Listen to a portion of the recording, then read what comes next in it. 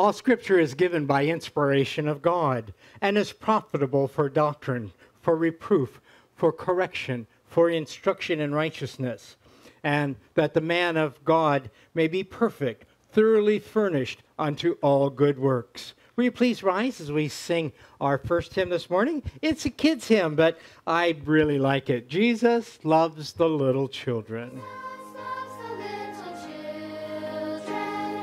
All the children of the world, they are black and white, they are perfect in His sight.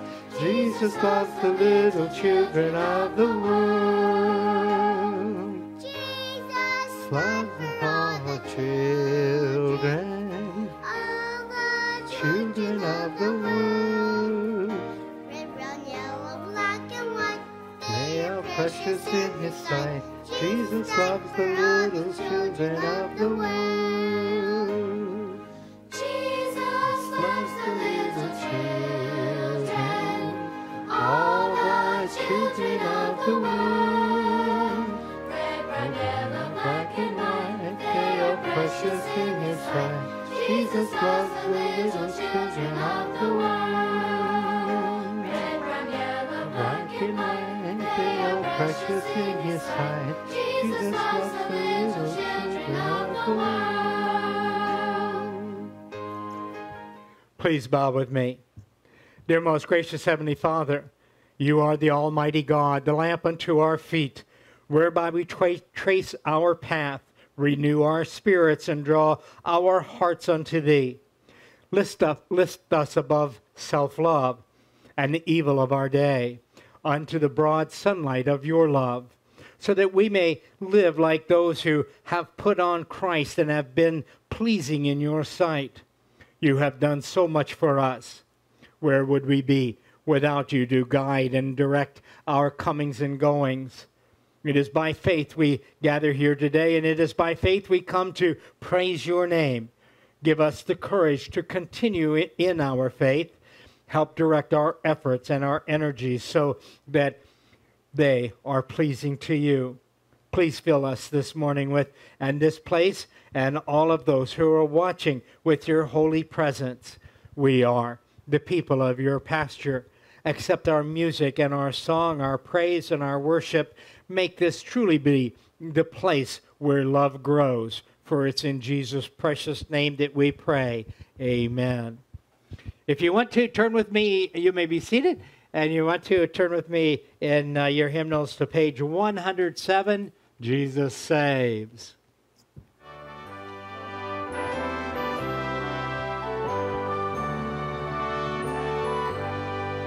We have heard a joyful sound.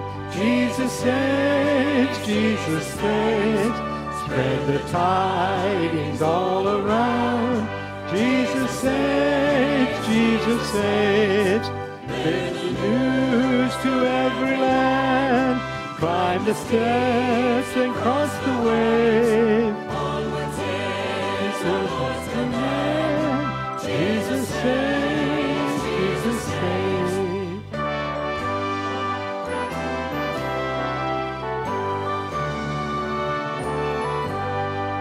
wafted on The rolling tide, Jesus saves, Jesus saves. till to Sinners far and wide, Jesus saves, Jesus saves. Sing ye islands of the sea, echo back ye ocean gates. They shake, Jesus saves, Jesus saves. sing above The battle strife, Jesus saves, Jesus saves. By His death and endless life, Jesus saves, Jesus saves. Sing it softly through the gloom, when the heart for mercy craves. Sing in triumph for the tomb, Jesus saves, Jesus saves. give the wind A mighty voice, Jesus saves, Jesus saves. Let the nations now rejoice. Jesus saves, Jesus saves. Shout salvation full and free. Highest hills and deepest caves. This our song of victory. Jesus saves, Jesus saves. Our responsive reading this morning is from Psalms 55, 9 and 10. Confuse them, Lord, and frustrate their plans. Its walls are patrolled day and night against invaders. But the real danger is wickedness within the city. 2 Timothy 4:3 as our memory verse. The time will come when people will not listen to accurate teachings. Instead, they will follow their own desires and surround themselves with teachers who tell them that what they want to hear. 2 Timothy 4:3.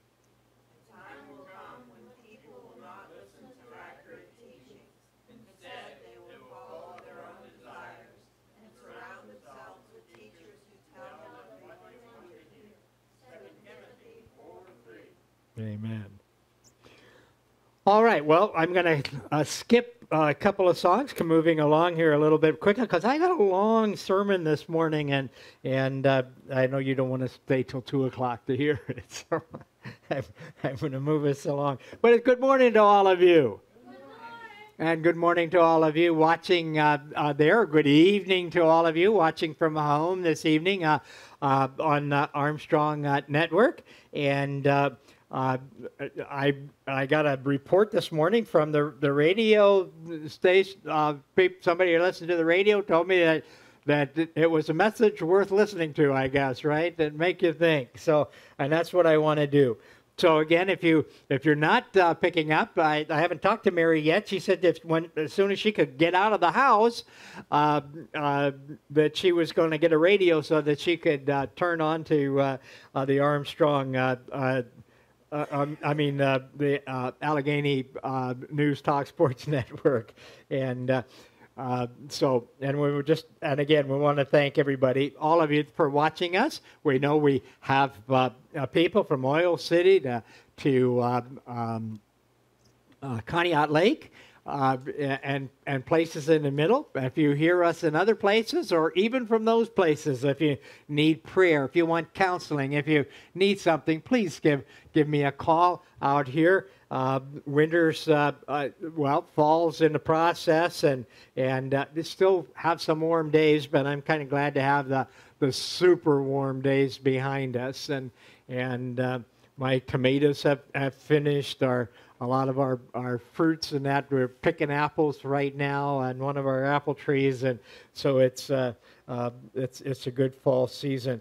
A lot of stuff coming up. We're trying to get our youth group going. We got a couple of kids that high school kids maybe, and we're thinking about actually rearranging my route here to church and picking up some and having a youth group on Sunday after church.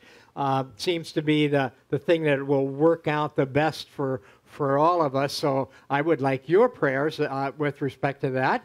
And if you know some kids, if you're in the area, or you know some kids that young people that want to be part of a church youth group, please let me know at that number, 814-967-3628. That's 814-967-3628. Write me at P.O. Box 41.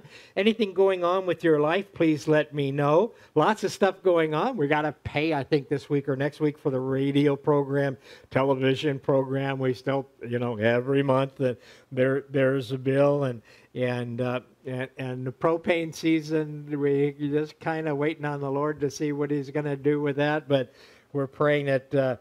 But that comes about as well. I saw a program. It wasn't a program, but I'm going to talk about that in a little bit because we haven't had the pastor's rant for a while. So I'm going to have the pastor's rant, and it's going to move right into God's rant. But anyway, I don't know if anybody saw it this morning on the news. I happened to go to my computer and find out that last night, 18 adult men in Arizona were arrested for child smuggling, child pornography, selling children into a sex ring. I told you that's going on. There's so many kids at the border that's come across with what's going on. There's so many children that are missing that we believe that have gone into this child trafficking network, most of whom are used as in sexual. Some of these kids were really young, and I applaud all of those in law enforcement that were able to at least bring that small group into custody. If you have any prayer requests, please give me a call. Let me know. But at this point, do you have a praise? God working miracles, wonderful things in your life. God doing great and wonderful things. Yes, Sharon. Sharon got her car back early. Yes, good. All right. Yes, Jean. And you didn't have to pay any. That's even a double blessing, isn't it? It was covered under her warranty, and it was a struggle to get it in, but fortunately, she pulled probably what I would have done. She took her car there, and then she sat waiting, and then they said, "Well, are you going to wait on the car? It's going to be days." And she says, "Yeah, I don't have any place or any way to go." So, well, okay, let me get you a rental car or a loaner.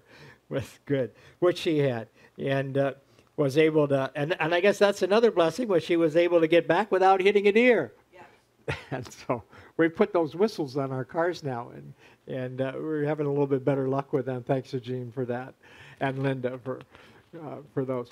Anyway, okay, Jean, you had a praise? Well, happy anniversary, Linda. Huh? Cost you $2. Polly and my anniversary was last week, right? Yeah, last week, the 7th of September. We celebrated last week, so you'll have to go and celebrate today, right? Are you planning on a celebration? Yeah. Oh, yeah. Okay, good for you guys. All right. Anyone else this morning have a praise? God working miracles. Yes, Charlie. Well, I have a prayer. Pardon? I have a prayer. A prayer request? Yes. Okay. Your cousin? Cousin. Okay. Charlie's got a cousin who's 10 years old, and she has cancer. And the family's really going through a difficult time because she's been sent down to Pittsburgh, as I understand, and they're not looking. That's not a good prognosis. It's not looking for recovery. So we want to keep Charlie's cousin in prayer. Yes, Polly. Your brother got a job. All right. We've been praying about that. We know God answers prayers. Every time. Can anybody raise their hand or think of a time we've raised a prayer that God hasn't eventually answered? He always answers prayers, Charlie. Anyone else have a prayer request? Yes, Linda. Palmquist. Has pneumonia and COVID. Okay, he has pneumonia. All right, we'll keep his family. Yes, Sharon. My daughter Alexis. Alexis. Okay. And my friends Bill and Brenda, who also are struggling with COVID. Bill and Brenda? Yes.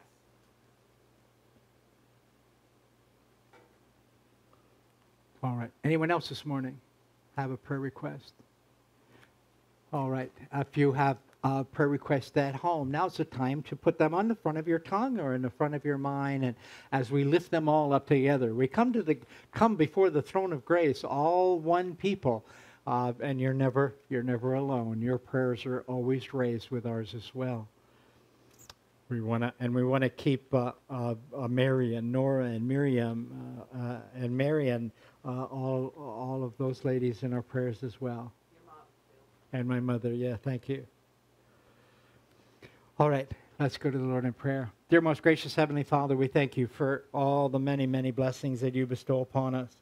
We thank you for our lives and our home and our church, and we just thank you for all the many things that you do for us.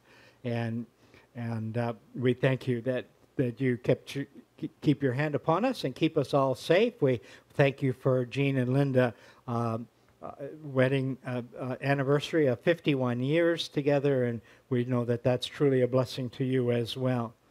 Lord, we ask you to be with this country. We ask you to be with all of our leaders and their leadership. We ask you to be with the military and watch over them, policemen and firemen and EMT and all of those people that watch over this country and watch over us and have a difficult time trying to balance things in their life. And we ask you to be with their families as well as they send them off to do work each and every day, and pray that they return home correct. We ask you to be with Mary and Nora and Miriam and Marion and my mother Elizabeth, and we know that you keep your hand upon them as well, and especially at Mary's going through difficulties with her foot and her leg, and we just ask you to give her the strength and bolster her attitude and bring joy back into her life. We ask you to be with Charlie's family as they struggle with their 10-year-old little cousin in the hospital for cancer, and we just ask you to be with them and her as well.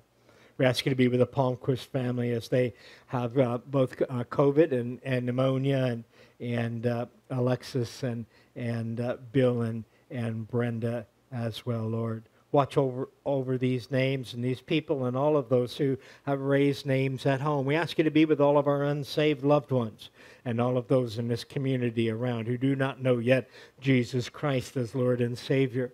We ask you to continue to give us the ability to continue to bring this program and the radio program to the public, and we pray that the Holy Spirit will use those messages to open ears and reach people. Watch over us and guide us as we struggle, really struggle to be the people that we need to be for your name's sake. In Jesus' name and for his sake we pray. Amen.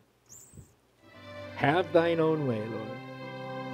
Have thine own way, Lord, have thine own way.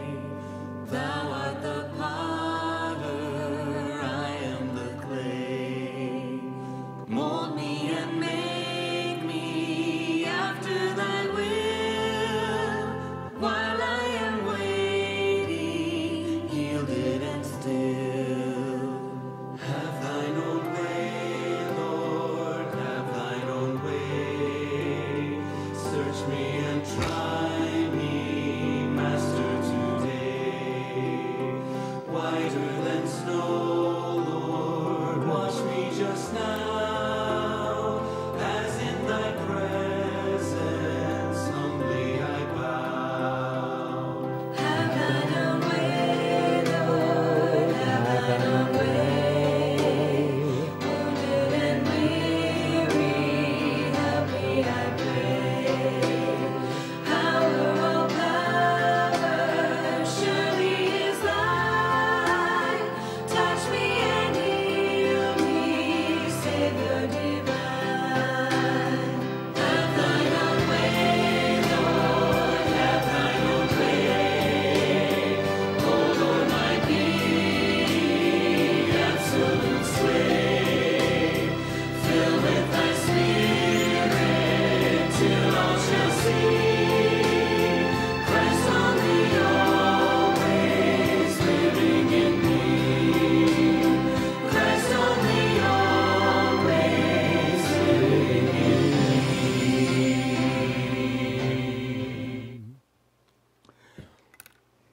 Well, as we get ready for the pastor's rant, you can turn to Isaiah 47, 7 through 15, if you would.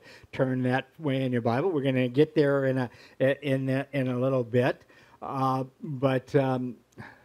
know, I don't watch much TV these days because we got rid of our cable, and I still get a news channel once in a while, and I guess that because of what happened in Afghanistan, I spend a little bit more time than normal there just checking on what's going on, because I don't want to be really behind the news that much. But I guess one of the things that really rankled me is that in flipping channels, I saw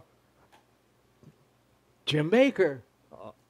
And guess what he was doing? He was selling this elixir called silver on the thing. And then I don't know if they were doing a discovery thing on him or what. But after him advertising for this elixir that cured COVID and hangnails and every other thing there, you know, they flipped over to him, and he's all in a black suit, and he said, you know, one of the things I had to learn is that everything I preached before I went to jail, none of it was in the Bible. It was all wrong. Did you say amen? I mean, yeah. He said, for years I preached things that weren't right. And then he's selling this elixir that cures COVID. I mean, I don't think a leopard changes his spots.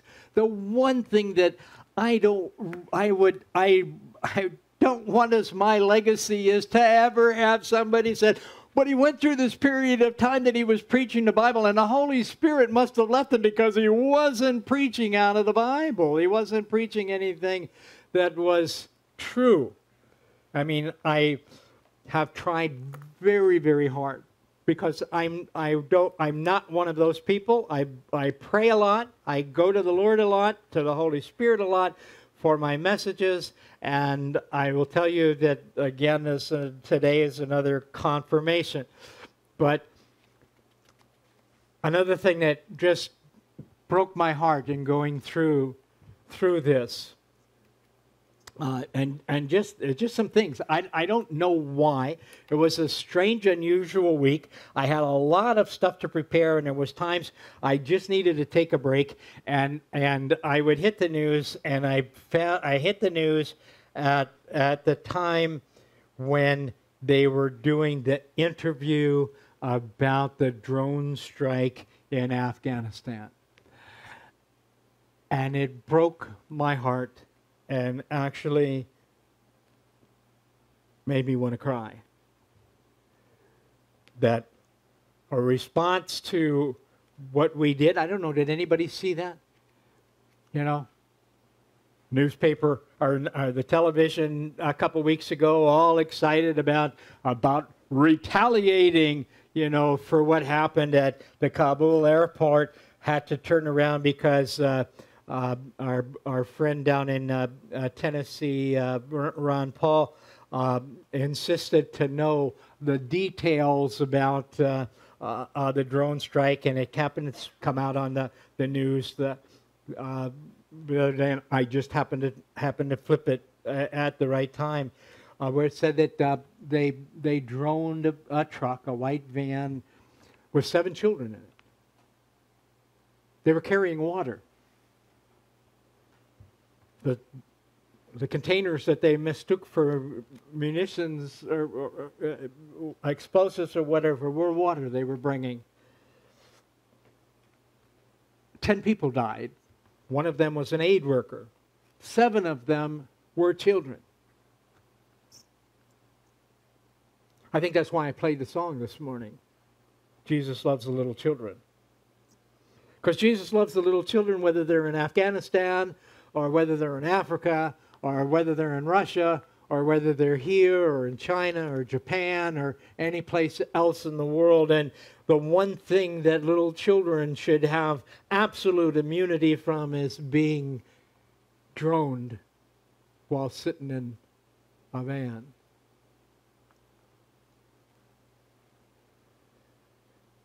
I'm going to touch a bunch of stuff, and I'm going to bring that back together. So I want you to hold these things in mind because these are things that are coming up. I'm preparing this sermon, you know, and I've said this before, you know, that 200 years before God raised up Babylon, he knew the name of Cyrus.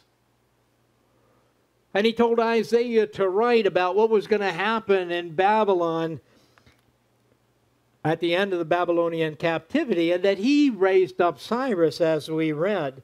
And I got to thinking, too, I want to be an equal opportunity person, because I am trying very hard not to be political the last couple of years, because I believe that there's a lot of places where we can see that God raised up good men here in this country. I think that God raised up JFK to handle the Russian missile, the Soviet missile crisis. I'm not sure that I know of anybody that could have handled it or done a better job for this country than he did. Certainly, it seems to me that God raised up, and that would be one of the names that God would have put on his list, that I raised this person up. I think that God raised Trump and put Trump in the center, just like he did Cyrus. Not that Trump or JFK was anything greater than Cyrus was, but certainly there was things that happened under the Trump administration, like Israel being returned, or Jerusalem being returned back as the capital, exactly 70 years from that, the beginning of the Abrahamic peace accords. There was certain things, and then I think like Cyrus, the time, because we don't hear a lot about Cyrus after God used him for that thing and then moved him on. Watching this thing about the kids and about going on and all of these things coming to my mind, I had to think about Lincoln, because as you know, everybody knows, I hope, that I'm a history buff. I really like to study history. I think that it helps me understand the Bible and my concepts and things that go together with the Bible. And I got to thinking after and watching this thing about droning the kids, about the lame, simple things that have gone on with some of the leadership in the country, and it made me go back and think about things that I've read about Lincoln. But did you know? I'm sure everybody knows that Lincoln when Lincoln came to office and he wanted to end slavery, he had idiots for generals. He couldn't win a battle in the beginning until he got rid of all of his idiots. But he still went into war. And he had to ask God to send him some godly men who eventually came to them. But I'm wondering if we would be in the same place as Abraham Lincoln was now if we had to go into war, because I see people, with stars on their shoulders, they're just passing the buck. But I think that God raised up people like Patton and Churchill, to deal with World War II. As I said, God told about the collapse of Babylon 200 years before it collapsed. By the way, if you do the numbers on that, it comes out to 2,751 years ago. And divide that by 7, and you're going to come up with a very interesting number. The president was out in California this week, and he was touting the fact that the United States has lost in flames, in fire from the West. A state the size of New Jersey has burned up out there, and it's still on fire. We have hurricanes, flash floods, droughts, rampant crime in the streets, political unrest like this country has never seen before. Runaway inflation just on the horizon. Can you believe that in such a time the government's geniuses believe that passing a $3.5 trillion spending bill is the answer to our problems?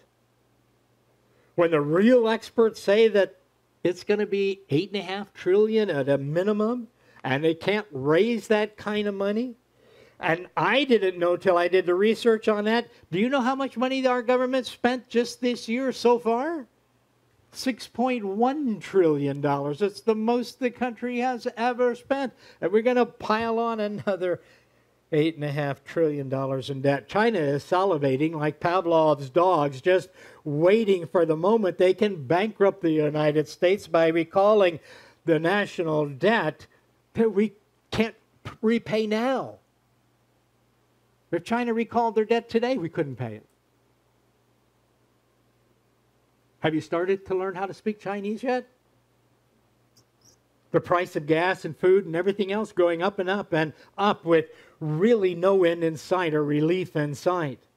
The problem on the border with the illegal immigrants, I don't know if anybody saw that. That's a tragedy what's going on down in Texas. The government tried to keep you from knowing what's going on by coming up with this bogus. Now, I was in aviation, so I know it's a bogus no-fly zone.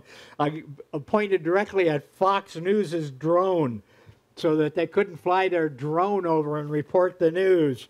But thankfully, the Texas Rangers once again got their man. Well, okay, that's the Mounties, but Texas still sent the Texas Rangers there to defy the U.S. government as no-fly zone. With one of its Texas Rangers public helicopters and flew over to show that this mass, it's not good for even those people there. It's not good for anybody, that situation, to have this sea of, 15,000 people plus down there now in this little compound and growing, and people and the people that's down there trying to leave. And none of them are immune. None of them have been vaccinated. I mean, we're speaking about vaccination and getting a booster shot. And did you believe that California would really put Gavin Newsom back on in his office? But I did. I knew they would, because the world is going in that direction. I keep saying it.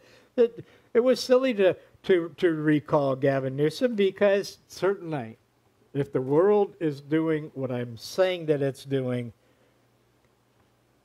that is going to happen. What happened is going to happen just as it did. And again, last night I told you about the 18 men arrested.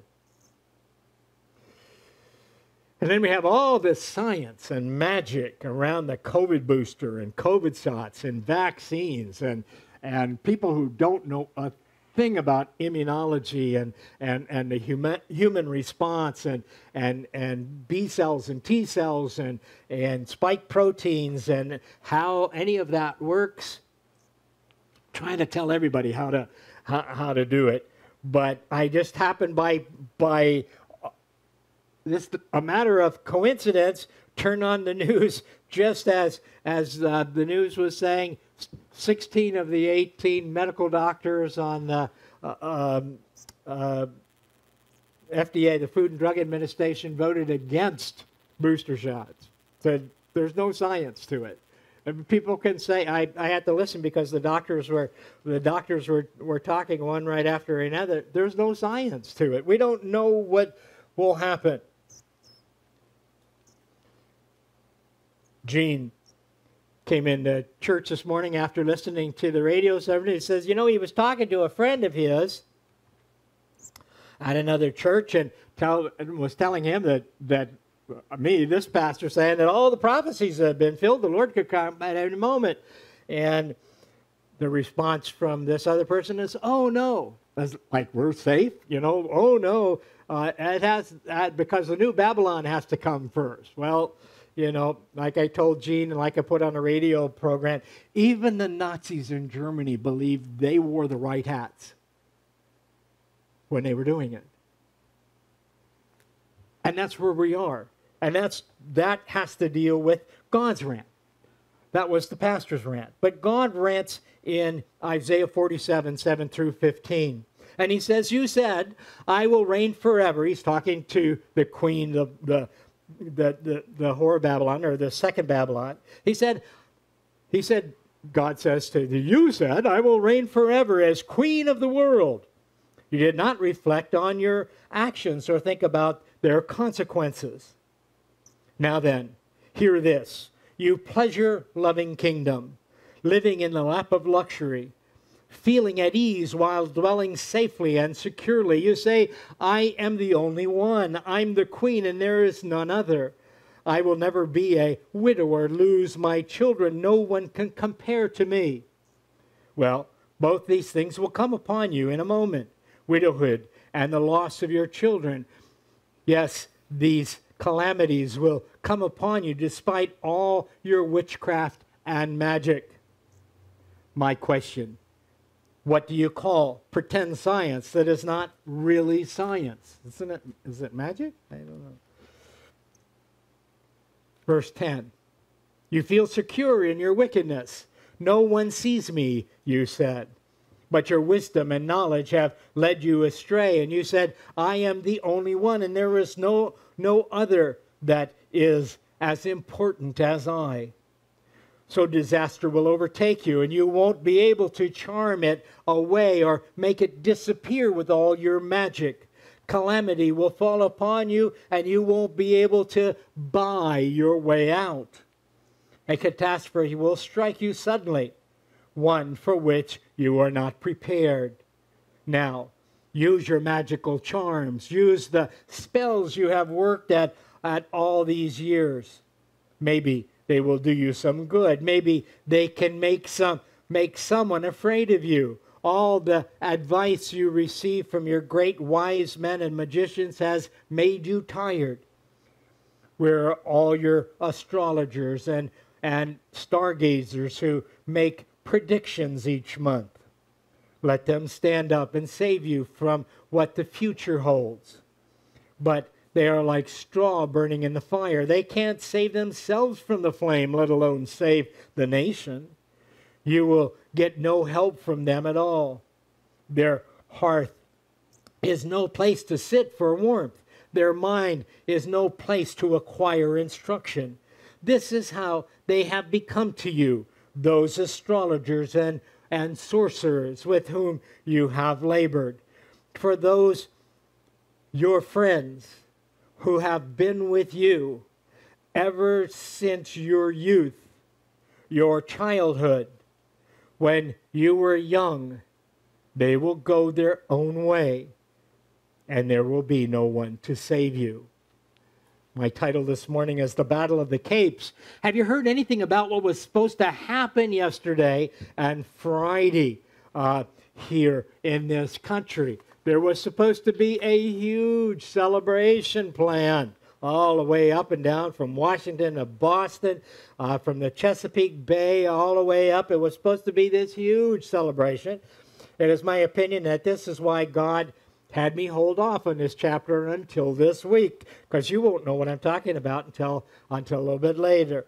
For certainly I didn't know what was going to happen this week 3 weeks ago, but God did.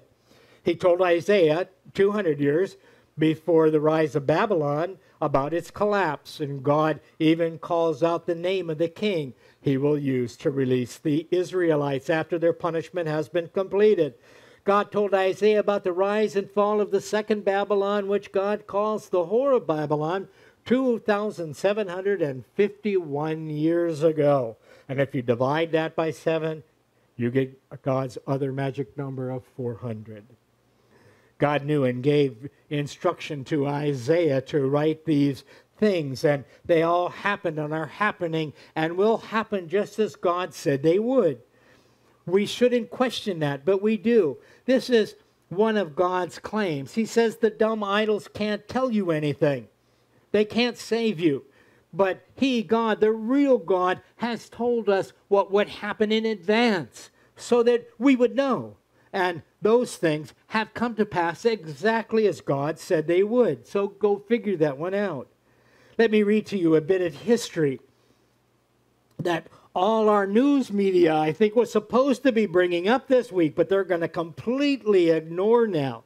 Did you know, George Washington said, no land force can act decisively unless it is accompanied by maritime superiority.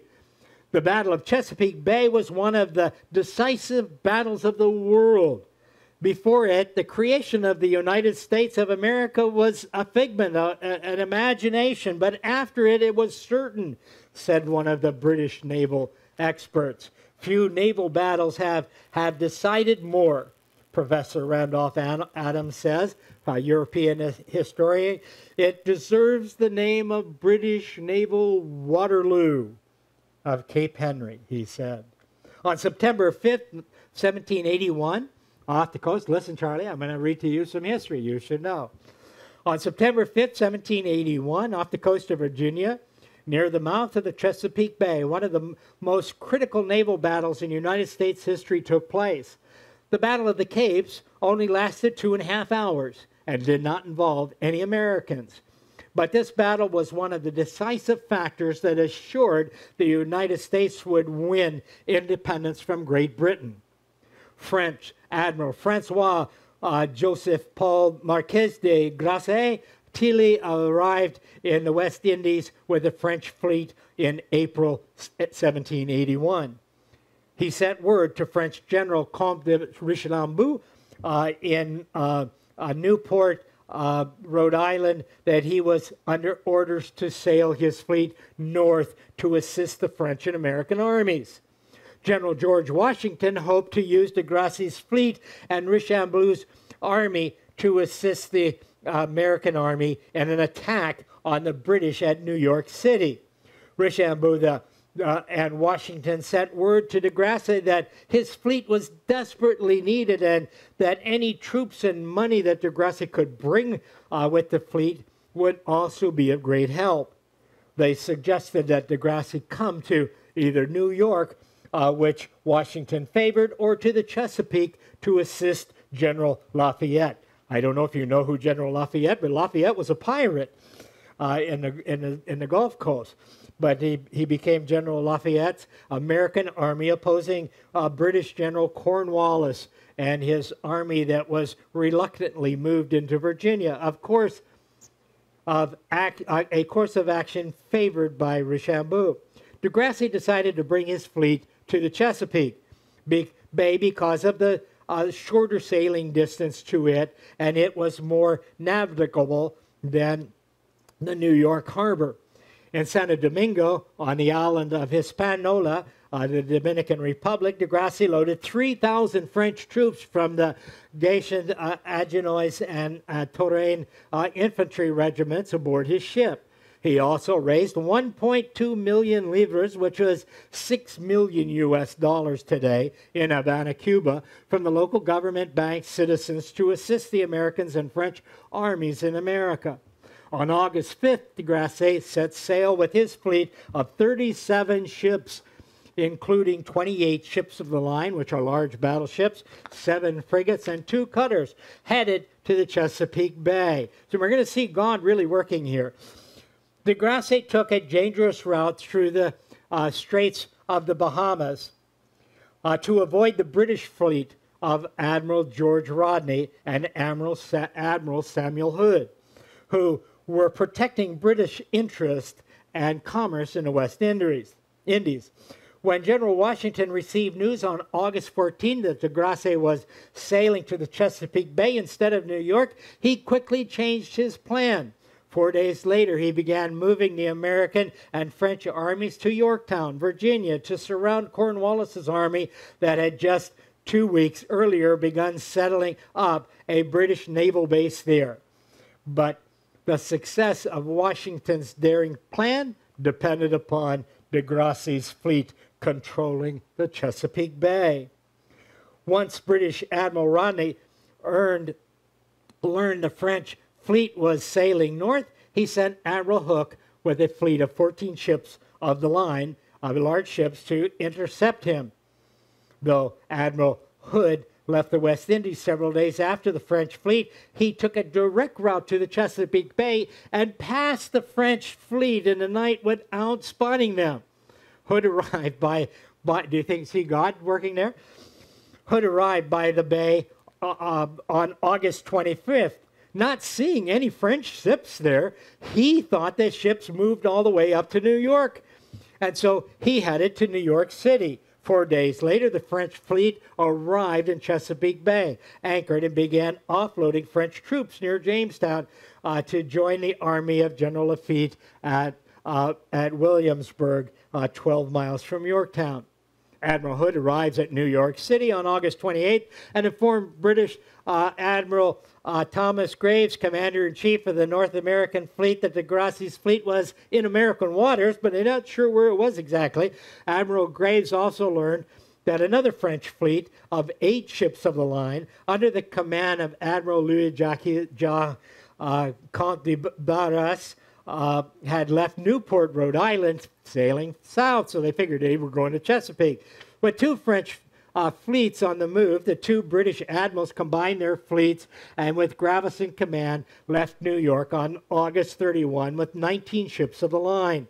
The British fleet reached the mouth of the Chesapeake Bay around 9 a.m. on September the 5th, 1781, and soon received word from the scouting frigate of a large French fleet in the bay. Graves directed his ships of the line to begin the slow process of moving into battle formation. Admiral de Grasse, unaware of the British fleet's approach, continued offloading supplies from his ships. Many of his ship's officers were ashore when the British fleet was first spotted. The French believed it was the Barras arriving, but as the British fleet sailed closer, the French realized it was a large British fleet. So Admiral de Grasse chaotically rushed his fleet out of the bay, and Admiral Graves failed to take advantage, attacking the French in such a vulnerable position. This gave de Grasse time to organize his fleet into a line of battle. The British and French fleets slowly maneuvered to engage each other. The wind direction and confusing flag signals sent by Admiral Graves prevented the back half of the British battle line from getting close enough to fire on the French ships. At 4:15 in the afternoon, p.m., the action finally began, with a deadly volley of cannon fire from the leading ships of both fleets. The battle lasted over 2 hours. The British fleet suffered 6 ships damaged, 90 sailors killed, and 246 wounded. The French fared much better, with only 209 casualties and only 2 ships damaged. When the sun set at 6:30 p.m., the 2 fleets disengaged to evaluate and repair damage. Admiral Graves, realizing his fleet was heavily damaged, was reluctant to renew the battle. Admiral de Grasse waited to see what Graves would do. The fleet on the ocean, facing each other, drifted south within view of each other for several days without further engagement until the French fleet somehow slipped out to where it was could not be detected, and on September 9th, de Grasse slipped out of the sight of the British and sailed back to the Chesapeake Bay, arriving there the next day. And de Barras, that fleet that was coming down from the fleet, had already arrived in the bay during the battle, and now the French fleet had 36 ships of the line in Chesapeake Bay. The British fleet turned for the Chesapeake Bay the evening of the 10th, arriving outside the bay on September 13. Graves realized his fleet was in no condition to take on so many French ships. He sailed his fleet to New York, leaving the French in control of the Chesapeake Bay. When Admiral Graves reached New York, he raced to repair the fleet to get troops reinforced to Cornwallis at Yorktown. Contrary winds, difficulties in securing replacement parts, and slow repairs delayed the departure of the fleet until October 19th, which was too late to be of any help. That same day, Cornwallis surrendered at Yorktown, 6 weeks after this French victory. The success of the French fleet in gaining control of the Chesapeake Bay prevented Cornwallis from receiving reinforcements and helped ensure that Washington could use the bay to transport troops and supplies to Yorktown. Without de Grasse's fleet gaining control of the Chesapeake Bay from the British, victory by the Americans and French armies at Yorktown would have been impossible. Without the French fleet at the Battle of the Capes, American independence from Great Britain might never have been achieved. And then, I don't know if you know it, but the ground portion of this, do you know the movie? Do you know the here? What was it? Mel Gibson's The Patriot was the other side. France was our very first ally, and in our War of Independence, they were the first ally we had. God tells Isaiah to write about what will happen to the second great Babylon as it falls. This is how it will be for those who have been with you ever since you were young. They will go their own way, and there will be no one to save you. France, our friends since our youth, our first ally before we were even a nation, recalled its ambassadors Friday because of things this administration did to snub the French. This is a huge thing.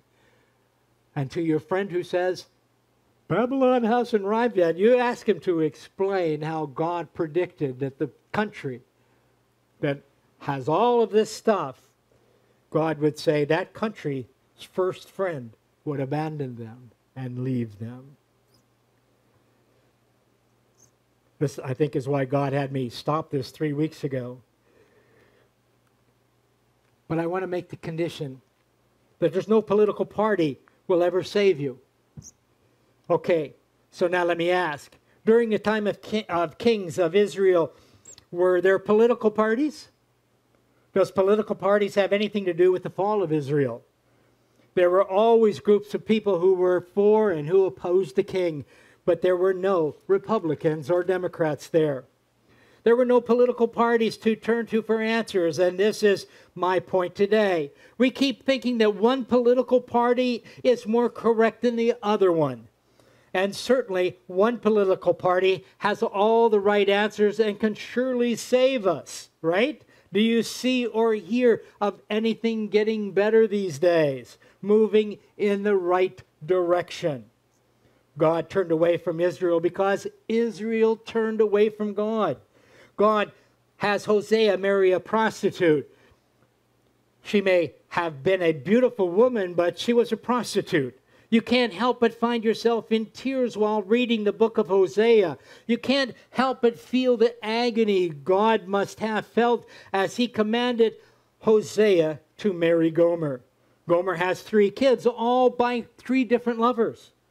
Now, I know you probably haven't read the book of Hosea, but if you do, you will never find political parties such as the Republicans or the Democrats as having any of the correct answers there either.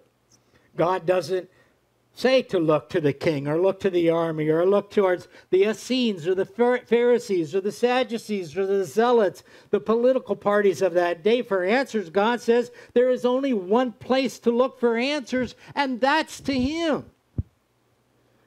I know I read to you about Sennacherib marching his armies to destroy Judah and Jerusalem. It was going to be total bloodbath because Sennacherib was really angry. Israel and Jerusalem would have been totally destroyed except for one thing, which caused God to provide Egypt, Ethiopia, and Seba as a ransom. Sennacherib had to turn south away from Jerusalem to protect himself. Now, this happened during the time of Hezekiah. And what I would like to know is, what political party did Hezekiah belong to or turn to for assistance? You see, here is where I have to go back again to Hosea and the huge agony and tears of God. God has Isaiah marry a prostitute who continues in her trade.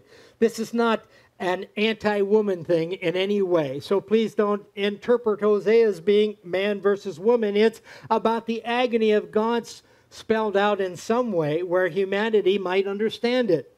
God could have just as easily told Gomer to marry a man who would never be faithful to her and continually cheat on her. But God told the story from the other direction. God has Hosea write, I'm the one who brought you out of Egypt. I'm the one who stood over you by fire and cloud and fed you every day in the desert. I'm the one who cared for you day and night. I'm the one who gave you the promised land. I'm the one who marched in with you and gave you victory after victory. I'm the one who gave you new wine and corn and grain and bread, enough to eat and plenty to fill your barns with. Yet, at the very first sign of trouble, you turned to Egypt. You turn to political parties for saving. You turn to trickery and bribery and paying tribute to other kings, but you don't turn to me. And you see, this is right where I believe we are today. Israel was the nation God chose to be the people he would bring the Savior of the world through. His chosen. But God gave his Son. He gave his Son, Jesus, to die upon a cross so that God's Son, Jesus, would have a people to call his own who would do the thing God's chosen people never would do. Be a people who would by faith choose Jesus Christ. God cries out to Israel, I chose you, but in times of trouble you choose to turn to others instead of turning to me. And that has been terribly painful to God. Political parties, I don't care which one you want to affiliate with or be a part of, won't save you. Neither will things or luxuries. Political parties never saved the Israelites. Political parties never saved the first Babylonians. Political parties destroyed Rome and every empire the world has ever known since. God saved Israel from Sennacherib's first invasion because of one thing and one thing alone. And this is the reason we must learn this lesson. And this is the perfect example.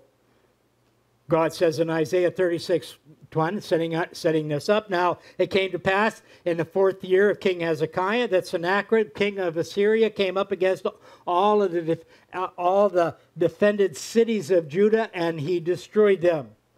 Isaiah 37:1 and 2, it says, and it came to pass when King Hezekiah heard it, that he rent his clothes and covered himself with ashcloth and went into the house of the Lord and he prayed.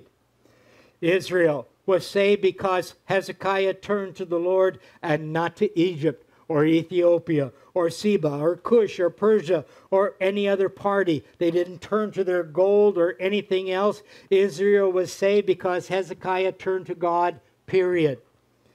But are we going to do that? No. We're looking for political parties and magicians and stargazers and fake news and bad science to save us. And oh, they are so wonderful, aren't they? They have all the correct answers. Just look at all the things that have happened in the last month and the last couple of weeks. Plus, we have thousands of years of experience with turning to magicians and stargazers and fortune tellers and shamans and soothsayers and yogis and political parties and politicians. And they have always given us, the world, the right and correct answers, right? We need to turn to God as Hezekiah did. Right here is the answer. The place where we see the perfect example, the place where all is lost and someone comes up with the right answer. Hezekiah went into the house of the Lord and he prayed to God for answers and deliverance. Why are churches so empty today? Can you look at the events of these past few months or even just this past week and really believe that God is running things or at least giving a guidance and advice? Can you really say that God is leading when you drone and kill 7 children?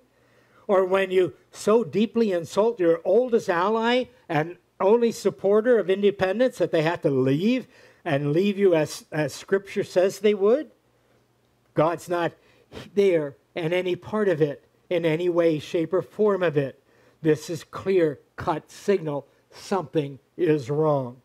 What happened in California besides the fires? Look to South Texas, the rise of COVID, the Delta variant, the rise on the price of nearly everything, leaving friends who fought with you behind to get beheaded. Don't get me wrong here. It's not the decisions of any political party that got us and has us or keeps us here. It is clearly and squarely on the backs of people who have not turned to the church, have not turned to Jesus Christ, and will not change their life, turn to Christ or God for answers. They will not find the house of God and the Lord Jesus Christ, nor do they accept Jesus as Lord and King and Savior. Just as this verse so clearly and articulately and artfully says, we have turned to our wealth, our luxuries, our military, our magicians and soothsayers and horoscope readers, our shamans, our yogis, and they have made us feel strong and secure. We don't turn to God because we don't need him. And it's just okay. if we don't have the right answers anymore, if we desert our friends and they turn their backs on us, if we drown innocent children who were trying to deliver water. I mean, who needs France anymore anyway, for that matter? We're the queen of the nations, and we don't need anyone. They can pack all their ambassadors up and recall them. And now it'll be our turn to holler, let them eat cake. Do you see anything coming together or getting better? We need to find the house of the Lord and find our knees in the house of the Lord and bring our hearts in tears to God and surrender. Just as Hezekiah did to save. He looked to every resource and he said, the only thing that I can do is go to the house of the Lord and pray. There is no problem we are now able to tackle, correctly handle anymore, because you can't find God or the Lord in any way, in any of it. We need to surrender to the one with all the correct answers. We need to surrender to the only one who can fix it. We need to surrender to God and our Lord Jesus Christ.